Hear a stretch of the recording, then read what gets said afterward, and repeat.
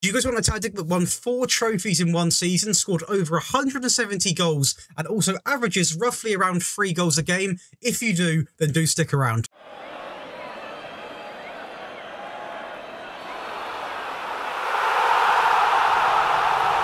Hello guys, it's Josh from FMSCOUT, and today I'm going to be bringing you another video, and it's going to be a breakdown of Knap's 4-2-1-1-2. And do you know what? This tactic is a ton of fun to use. It looks a little bit different to the usual tactics we post on this channel, but one thing I noticed is it performs with all levels of teams. We've taken 4 viewer suggestions and then 1 suggestion from myself, and we've tested with all of them, and the results were absolutely incredible.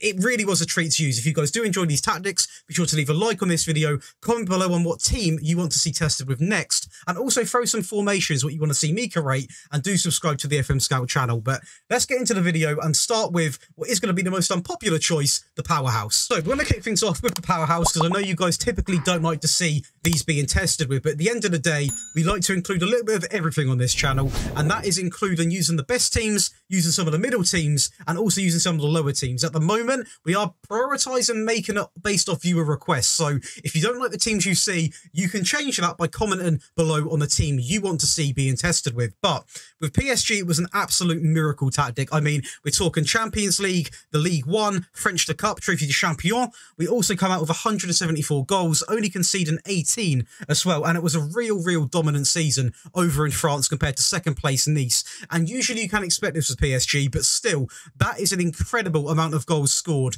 in that season. And obviously, to win the Champions League as well is a real thing that cemented this for me. PSG don't always do that in the save, so it is very good to see 4 trophies in one season. And if we go over to the squad, it is really impressive. You can see some of the stars that are on show, obviously. 56 goals from Mbappe, 54 for Messi, Neymar with 44, 33 for Kimpembe. Knap always hits the nail on the head when it comes to set pieces. 17 for Ramos again, Verratti with 13, 9 for Fabian. In terms of the assists, we've got 34 for Neymar, 29 for Verratti, Mbappe coming in with 25, 24 for Hakimi, Messi with 22, 18 for Mendes, 13 coming in for Vitinha, Sarabia with 11, 9 for Fabian, Bernat with 6, and it carries on as we go on. So we're seeing a ton of goal contributions, whether that be assists or goals from pretty much everybody in the squad.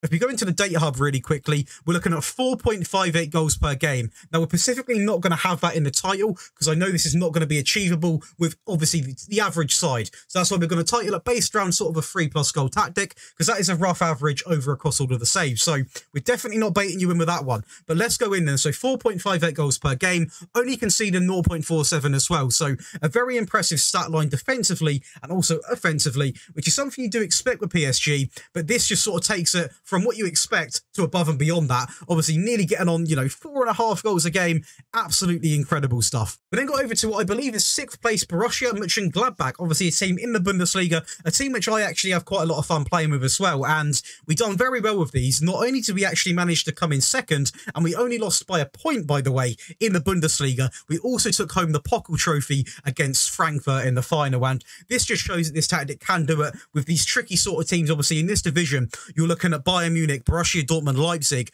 and possibly even Frankfurt, Leverkusen, that should be finishing above this side, and we've come out, proven them wrong, and put on a really good display, scoring 89 goals and only conceding 32, so a really good season here. If we go in terms of the squad, we'll go by goals again. We're going to see 25 coming in from Thuram, Pli coming in with 22, 17 for Benabassi, 11 coming in for Stindl, Hoffman with 9, 7 for Neuhaus, Kone coming in with 4, 3 for Evaldi. In terms of the assists, we've got 19 for Hoffman, Thuram with 12, 10 for Luca Netz, Julian Weigl with 8, 8 for Stindl, Scally with 7, 6 for Kone, Pli with 5. Not as nuts as the French league, but obviously we were a severe underdog in this division. We're not going to be scoring as many goals when you are one of the giants relative in that division. So overall, still a very good performance overall in the season. And the stats were really in our favour as well. 2.62 goals per game and only conceding 0.94. So it's really impressive this, because actually you're looking at a team which obviously isn't one of the favourites in that division, and is still managing to not even concede a goal a game, and you're scoring over 2.5 a game against some really tough sides in this division. So far, 2 saves done, 2 very impressive set of results. We then go over to another viewer suggestion. That is going to be Bristol Rovers, obviously in Sky Bet League 1 in the English football division. And you know what? This went really well as well, because obviously we managed to win it, and we're not predicted to by any means of the imagination. And we won it very comfortably. We also made it all the way to the final of the Papa John's Trophy, where unfortunately Portsmouth were a little bit too strong for us. But you know what? Still a very impressive season. 124 goals scored and 40 conceded. So could be a little bit better defensively, but considering we're nowhere near the favourites, to win it by that many points is a massive success. And going in terms of the squad, we're going to have a little look here. Let's go into the goal factor. That is going to be 32 coming in from Marquise, Collins with 21, 19 for McCormick, Sinclair with 17, 7 for Evans, Rossier coming in with 4. I do want to quickly say there are some players from this save and possibly other saves as well, where the players were on loan, so their stats sort of get wiped out if you sim too far, which I have a very bad habit of doing, so I do apologise. I will be sure to sort of make that never happen again. But still, as you can see, the one thing I'm trying to show you mainly, more than the actual number of the goals, is the amount of contributions. You're looking at 4 players there, which would have been 5 with the loanee player we had as well. Getting heavily involved with the goals and the assists. We don't need to read them out again, but I mean, look at it. We're looking at several players contributing highly with assists, which is what you want to see from any football team. And especially when you're doing it with a side like this in this division, it's a real good sign of what you can expect from this tactic. And in terms of the data hub, general performance, we're looking at, again, a ridiculous display. 2.7 goals per game and still way under a goal conceded, which I have to keep saying, Knap seems to hit this on the head every single tactic. He bangs on the goal scorer, but also he doesn't sacrifice his defensive ability. He comes in non-stop, providing sensational tactics. And that's why I'm always so keen to get him out to you, because he does a really good job. If we go over to the next save, which is going to be with Galatasaray, another viewer suggestion, again, we're seeing a very similar pattern. Dominant in the division, also winning the Turkish Cup against, that is going to be Beşiktaş, I believe that's how you say that. So 2 trophies in 1 season, 143 goals scored, only 29 conceded. The league, again, very dominant, 94 points compared to Fenerbahce second. A real dominant display from a team which I think is predicted to finish 4th. So again, we are going above and beyond the expectations in a real successful Turkish league save. And if we go into the squads here again, we can see 47 goals from Mertens. They have got some really good 4 players here.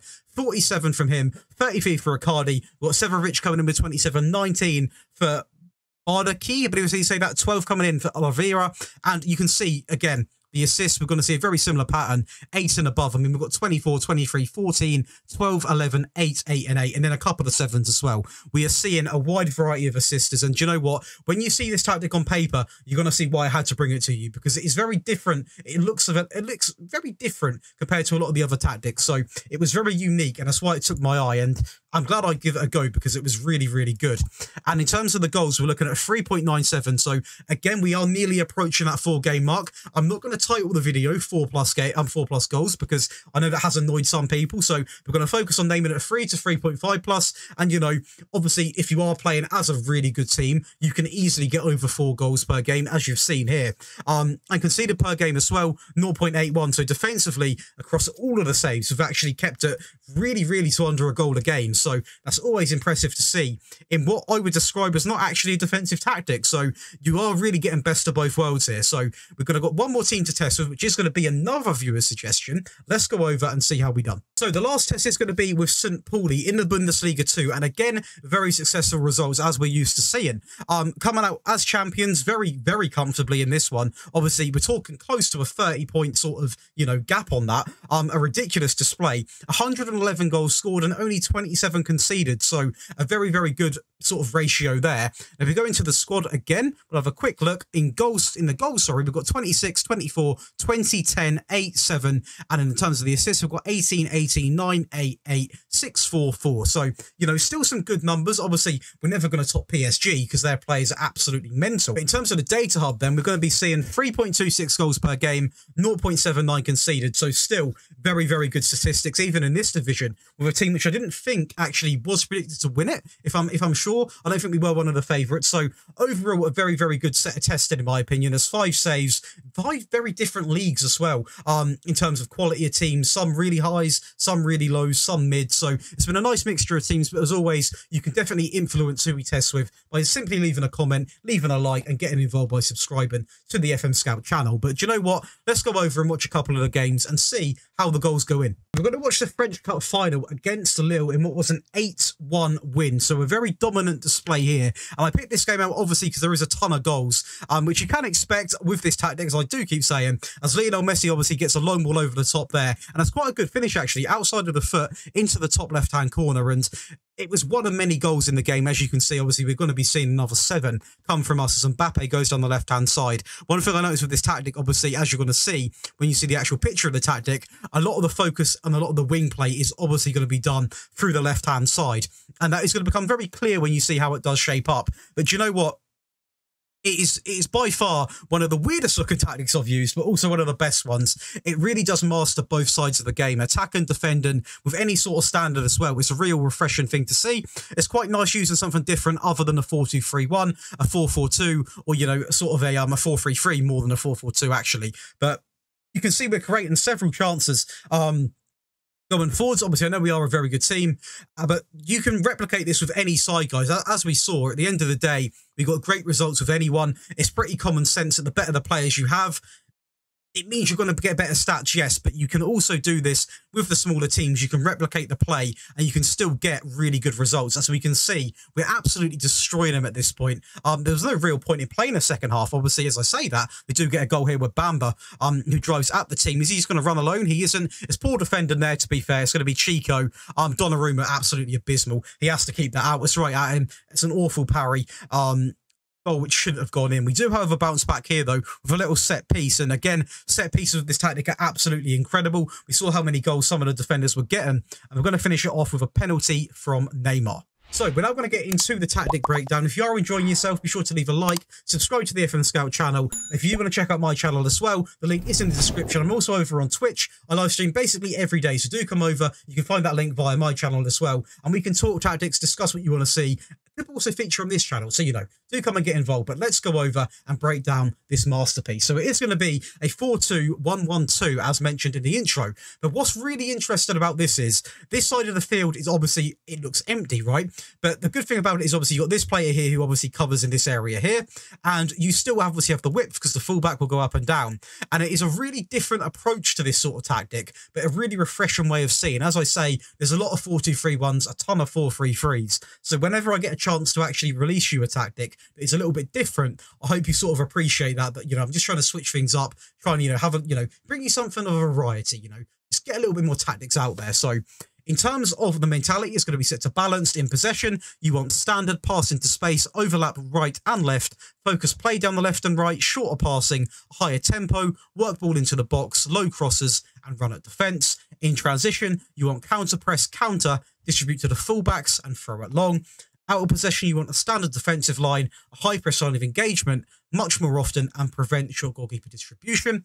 And in terms of the player roles, we're going to go over to the keeper first. The sweeper keeper on take fewer risks and tackle harder. The wing backs on attack are going to be exactly the same. So I'm going to name, or literally list off one. Pass it shorter, sit narrower, close down more, tackle harder, mark tighter, run wide with the ball, cross from the byline and get further forwards. The two centre-backs are going to be exactly the same as well. Both on defend, pass it shorter, dribble less, take more risks and also hold position. Two volantes, both on support, a little bit different now. So we're going to go over to the left-hand sided one. On support, pass it shorter, take more risks, dribble more, shoot less often, get further forwards, close down more, tackle harder, and mark tighter. And on the right, it's going to be take more risks, dribble more, shoot less often, get further forwards, and also tackle harder. We then have a centre mid on attack. Take more risks, dribble more, shoot less often, tackle harder, and get further forwards. On the left-hand side, obviously the one winger we have, the inverted winger on attack, shoot less often, close down more, tackle harder, dribble more, cut inside with the ball, and get further forwards. The The striker, the sort of centre one, the advanced forward, pass it shorter, shoot less often, roam from position, tackle harder, and move into channels. And on the right is going to be exactly the same, just obviously positioned a little bit to the right. Now, a few things about this tactic. You can obviously limit the bookings you're getting. You can restrict them. You can obviously possibly, not get as many suspensions by taking off a lot of these tackle harder options. Now, this does impact the game. I personally believe it's a good thing to have because your players actually get stuck in. They get involved. They will win the ball back, whereas sometimes they won't without this instruction on. But obviously, it does come at a cost. You do pick up a lot of bookings. So that's the only thing I'd actually advise changing if you're sick and tired of getting your players booked. That's the only thing I'd actually look to change. But that is going to be this tactic broken down. It's a ton of fun to play with. Be sure to test it out and show some love on the video. But guys, that is going to be it. As mentioned before, if you guys have enjoyed it, be sure to show some love, leaving a like on the video, subscribing to the FMSCOUT channel, and I will see you on Sunday for another tactics video. But have a good weekend, and I will catch you later.